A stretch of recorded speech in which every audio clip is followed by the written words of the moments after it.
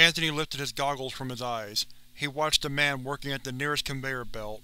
Anthony had never bothered to learn the man's name, despite working with him for almost 3 years. It just wasn't something you did at the factory.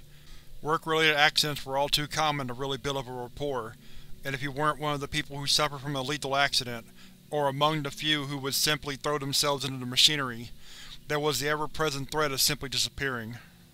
Yet after 3 years, Anthony was still alive, still working in the factory instead of fighting off Nazis. He had lost most of his left hand at some point.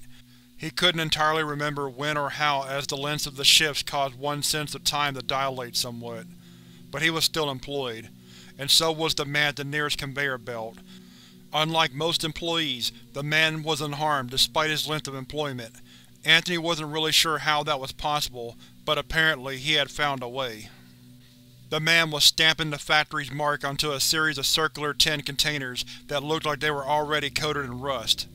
He brought the lever down and the factory brought down one of his many arms and embossed the bottom of the little tin. Then the belt whirred briefly, and a new tin sat before the man. He repeated the action, his eyes unfocused. Anthony felt a sweltering heat encase him as he pulled his goggles back on. He wrapped a shiny hoop around a cylindrical chamber, and welded the ends together to reinforce the frame.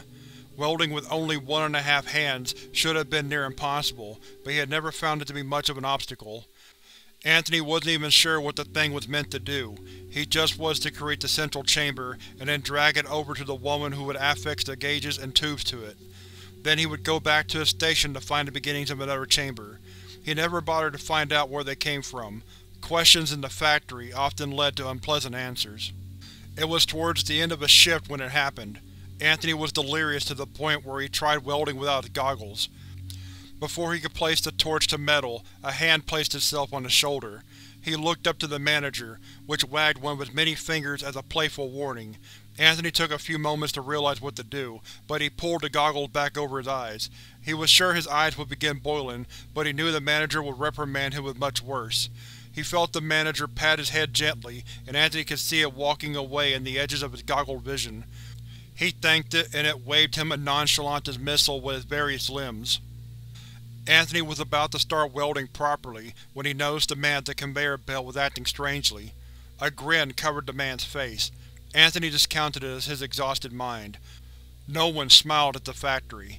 The man bent down, rummaged through his bag, and came back up with 2 small toy robots. They didn't resemble something of factory make. They were too shiny, too new-looking. He placed one on the console and seemed to whisper mad nothings to it before carrying the robot's twin after the retreating manager, leaving his bag open. The little toy on the console turned to face the conveyor belt and yanked on the lever, but nothing happened. The man didn't notice in his rush after his superior. The manager turned around when it heard running footsteps. Work momentarily halted as everyone watched the proceedings. Nothing like this had ever happened before, at least not during their shifts. The manager watched the man approach and took the toy when it was offered. It examined the device, turning it over time and again. It gestured to the man, who nodded and claimed to have created the little marvel, and many others just like it. The manager held the toy in its appendages as it held it at the man's eye level. Anthony grimaced when the metal crumpled helplessly in the manager's grip. The man looked like he had been shot. He lifted his cupped hands and the manager dropped the ball of scrap into his hands. With a swift motion, the manager brought down an arm, removing both of the man's hands. They and the former robot hit the ground with a wet clang. The manager took note of the abandoned conveyor belt and glided over to it. The man scooped up his hands and cradled the wreckage against him. He followed the manager back to his workstation. It swept up the robot standing on the console and set it atop the waiting tin. The man called out in terror. The toy viewed its creator and its fallen brother silently. It turned to the manager. The manager wrapped a tendril around the lever. The man fell to his knees before his superior, but was ignored.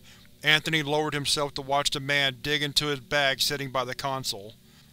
The man brought out a small tube that reminded Anthony of toothpaste, holding it as if his arms were chopsticks. The man chewed off one end and bit the tube, squirting something yellow-green into the stumps he called wrists. The man fiddled with the wreckage before stuffing the metal ball into the bag. He hooked his arm through the bag straps and dashed off. Anthony noticed that the man's hands were somehow reattached, though they didn't look to be moving. The manager watched the man run off and pull what looked like a pistol from seemingly nowhere.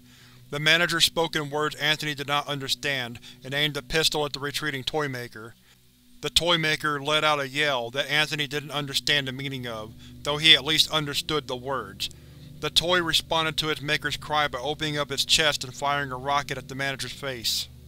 The floor of the factory that Anthony was on stopped. The conveyor belts halted, the welding torches went out, and for a brief moment the workers didn't even breathe. Then something broke the silence. A single sentence, spoken in a tinny voice, something no doubt meant for the dying manager. "Do not intimidate the working man."